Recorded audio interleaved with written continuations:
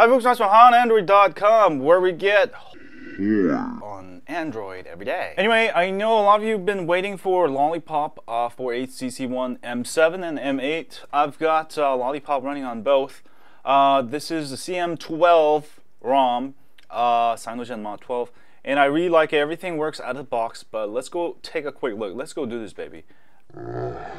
Hi folks, so I've got CM12 installed on both my HTC One M8, M7.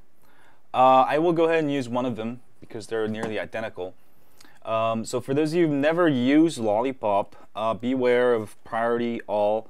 This is all of your notifications. This is priority interruptions, priority notifications, and none when maybe you have a corporate meeting or you're going to sleep.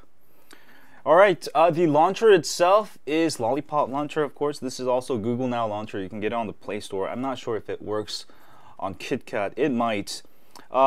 This launcher is pretty cool. You can go ahead and do this. Sorry, this is not Google Now launcher. I got it mixed up. It is actually a CM launcher. And you can change the grid size. I do recommend condensed. That way you can fit way more apps, which is very nice. So I really like the launcher. Very fluid. In switching between apps, everything is just super fast, and you're going to find a great experience with CM12. Of course, camera is working out of the box, so that's a deal maker. And let me go ahead and take a photo of this HTC One M7, and boom shakalaka. Oh, let me turn the sound on.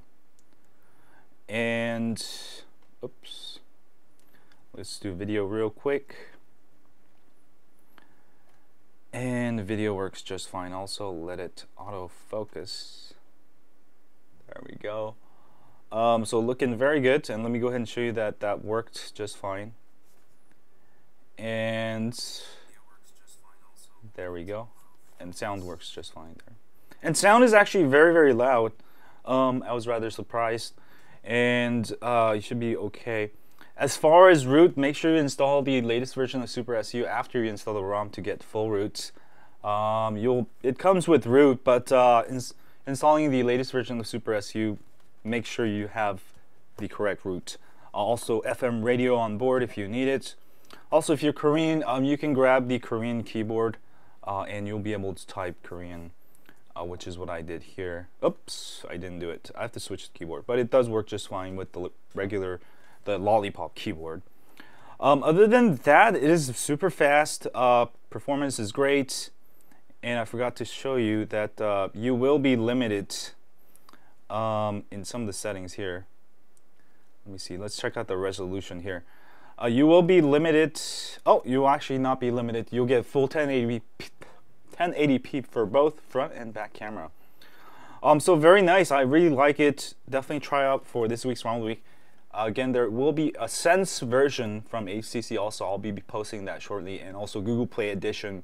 I'll be posting that also. But in the meanwhile, if you want to go ahead and try out Lollipop, this one is doable as daily driver. One of the better builds I've seen for non-Nexus devices. So check it out for this week's ROM Week. And thanks guys for watching this video. If you like this video, as always, don't forget to hit that like, subscribe, and I will see you guys soon. Try the CM12 and do let me know what you think. As always, stay on Android.